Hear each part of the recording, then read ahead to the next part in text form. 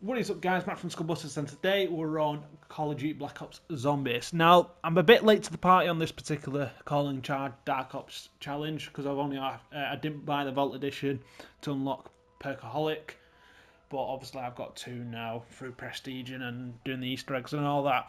But there we go. So what we're going to do, we got down within 10 seconds of consuming the Perkaholic and Gobblegum. So let me go and do this.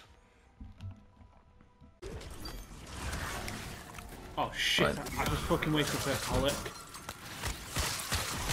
Right, Come get me, come get me. Did I do it?